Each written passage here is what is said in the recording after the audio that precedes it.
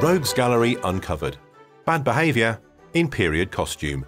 A non-judgmental stab into the scandalous lives of history's greatest libertines, Lotharios and complete bastards. This podcast contains adult themes and a touch of colourful language. This particular episode also has descriptions of some really unspeakable cruelties, so be warned. Really horrible boss. Torture, psychopathy and witchcraft, with the 17th century's lowest rated employer, Elizabeth Bathory, the Blood Countess. Now, like last week, this episode might be a touch shorter than normal, as I'm currently on my holidays, and I had to make this episode and last week's at the same time during a very busy Sunday, while simultaneously trying to find my passport. I hope that the gore and insanity kind of makes up for it. This is not one of my saucier episodes. Anyway, the following tale is written in the present tense of the period in which it's set, and as such may contain attitudes and opinions of the protagonists and their times which would today be considered unacceptable. As I'm not a 17th century Hungarian court official outraged by brutal crimes, but only if they happen to posh people, those attitudes and opinions are obviously not mine. Upper Hungary, 1610.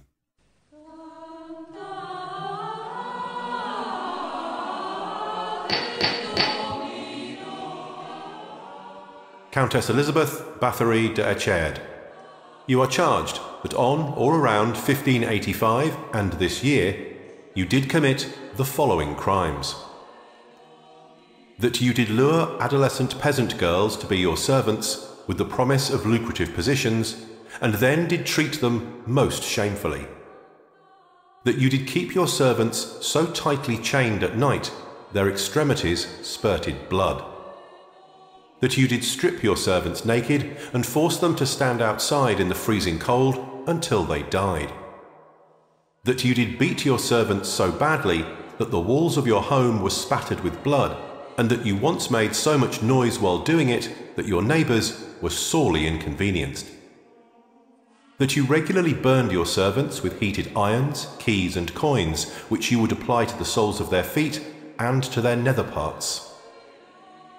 That you would stab your servants with knives and tear at their tender areas with your own teeth. That you would insert needles under the fingernails of servants who had made mistakes while sewing, then announce, "If it hurts the whore, she may pull it out," and when the girl did this, you would cut off the injured finger with a knife. That you did strangle a servant to death with a silk scarf in the Turkish way. That you made servants sit and bathe in stinging nettles, causing grave discomfort. That you did starve your servants and only allow them to drink their own urine. That you stitched your servants' lips together with twine. That you cut from your servants their own flesh and forced them to eat it. That you smeared a servant in honey and left her tied outside in the summer to be attacked by ants, wasps and flies. In addition to these charges, you are also said to have slept with 2 corpses beneath the floor of your bedroom, which you fed as if they were alive, prepared magical potions with which to poison your enemies, invited young female daughters of minor nobles to your castle to learn etiquette and manners before torturing, killing and burying them in unmarked graves, cast spells in order to create a magical cloud that would maliciously disgorge 90 cats, and engaged in lewd acts with several men of the lower orders, including the strong man known as Ironhead. The defence has painted a picture of a woman from one of the most prominent families in Central Europe, highly educated and privileged, but with harsh parents. It is said that you were inured to death and suffering from an early age. As a child, we have testimony that when you witnessed a man convicted of theft being sewn into the body of a dead horse and then left to rot along with its corpse, instead of showing fear and revulsion, you burst out laughing. There is no doubt, the defence maintain, that following your marriage at the age of 11 to the war hero Lord Ferenc Nadesky, who was 15 at the time, Your combined wealth and power has made you the target of jealousy and greed from noblemen and your own family, who have conspired to spread virulent rumours about your behaviour. That your late husband, Lord Ferrens, had a reputation for strength that you worked hard to maintain after his death is not in doubt. A harsh but fair man, when you secretly gave birth to the child of a peasant boy with whom you were enjoying carnal relations during one of his many military absences, he forgave you the transgression and your giving away of the child. He did, however, find the peasant boy, castrate him, and then throw him from the castle ramparts to be torn apart by wild dogs. In many successful campaigns against the Ottomans, his bravery and eagerness for violence earned him the title of the Black Knight of Hungary. Who can forget how he would make a game out of kicking the severed heads of his Turkish prisoners and then hilariously dance with their corpses? All good fun, but this is a more serious matter. Some have said that it was indeed your husband and his enthusiasm for harsh discipline who turned your mind towards thoughts of torture and pain. Witnesses state that it was he who devised the punishment of inserting rolled-up pieces of oil-soaked parchment between the toes of servant girls who had failed to please, and then setting them alight. A practice, it is said, that brought you both joy. He is also said to have gifted you a special glove with sharply clawed fingers with which you were to slice the faces of other displeasing domestic help. The defence has also stated that the arrival in your household of a sinister woman by the name of Anna d'Avoylia in 1601 heavily influenced your behaviour. We do not know if her madness encouraged yours, but it seems apparent that while before she arrived you had been a cruel torturer, after her arrival you began to indiscriminately kill. As she sadly died of a stroke a few years ago, we cannot put her to the question and learn what her motives may have been.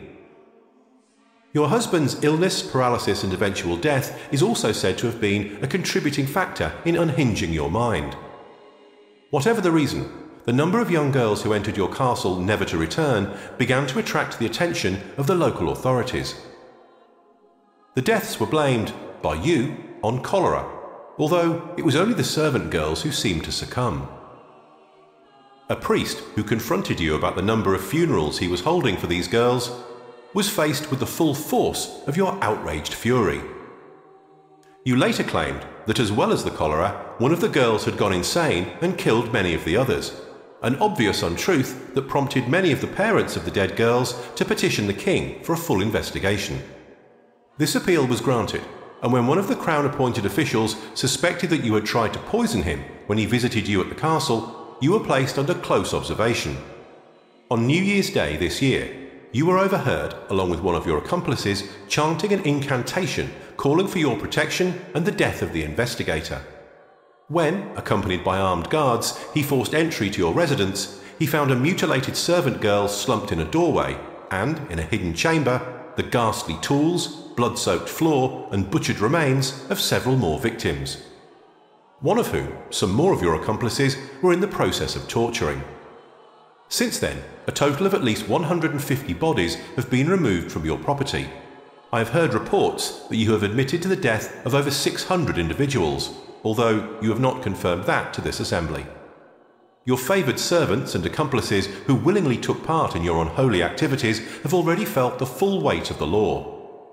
2 have had their fingers ripped from their hands with red-hot pokers before being burned at the stake. A dwarf named Fico was shown leniency, as it was clear that he had been bullied and manipulated into his crimes. He was humanely beheaded before being burned at the stake. Had you kept your excessive discipline confined to those of the lower orders, your wealth and social position might have seen you relocated to a nunnery, where you could have spent time in sincere repentance. However, your treatment of those of noble birth has forced this court to make an example of you, to show that we take a dim view of mass murder, outside of course of warfare. You are hereby sentenced to be sealed brick by brick into a single room, where you shall remain for the rest of your life without contact with fresh air, sunlight, or the kindness of your fellow man. I would like to remind this court that embellishing this tale to include accusations of blood bathing, blood drinking, and searching for eternal youth in order to create some kind of Gothic legend is strictly forbidden.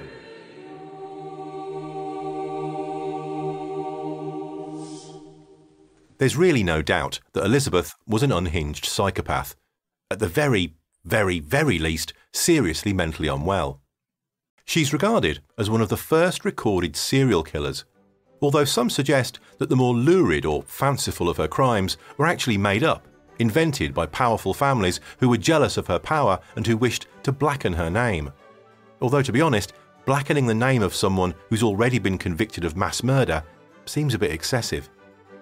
Actually, convicted is not necessarily true. Because of her high status, Elizabeth was spared the indignity of a public trial. All the accounts of her crimes come from a series of private sessions to determine her guilt. That's also why she was isolated for life rather than being executed, although many would say that isolation was a harsher punishment. Bathory was unrepentant to the last, claiming it was her servants who did all the killings. And when the lead investigator made an attempt to get her to acknowledge and admit her crimes, she gave him a mouthful of foul language that caused him to say, "You, Elizabeth, are a wild animal. You are in the last months of your life. You do not deserve to breathe the air on the earth or see the light of the Lord.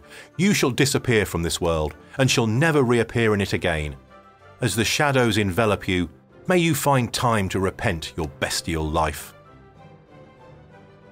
In 1614, she complained that her hands were cold and told to shut up and go back to bed. She never woke up again. No one shed a tear. It was in the centuries after her death that all the stuff about her drinking blood and bathing in virgin's blood to stay youthful started to appear. Obviously, that's all bollocks. I have read somewhere that when the family crypt was opened in 1995, her remains were no longer there, but that might be nonsense too. There are countless books and documentaries that go into her grisly story in far more detail than I, and although the angry investigator predicted that Elizabeth Bathory would be forever forgotten by man, she seems to have gained much more lasting fame than any of her contemporaries, as a horror icon and a true crime celebrity. There's probably a pithy observation to be made about that, but I can't be bothered to think of one. Next week on Rogues Gallery Uncovered. Doing it Greek style. Ego, sex and extreme statue vandalism, with Alcibiades of Athens. Ancient Greece's handsome, vain, bisexual, power-hungry, spoilt celebrity love machine. This luxury length episode is inspired by the fact that, as you're listening to this, I'll have just got home from a holiday in Greece and will be feeling suitably Grecian and probably a bit ancient. Don't forget to stay in touch. Drop me a line at simon@roguesgalleryonline.com. Link is in the show notes. Or visit roguesgalleryuncovered.com for loads of roguish alternatives, including merch, newsletters, and a literal gallery of rogues. Links in the, well, you know. Thanks again for listening to and supporting the podcast. If you have friends who you reckon would enjoy it, feel free to share it around and spread the love. You really can't have too many rogues.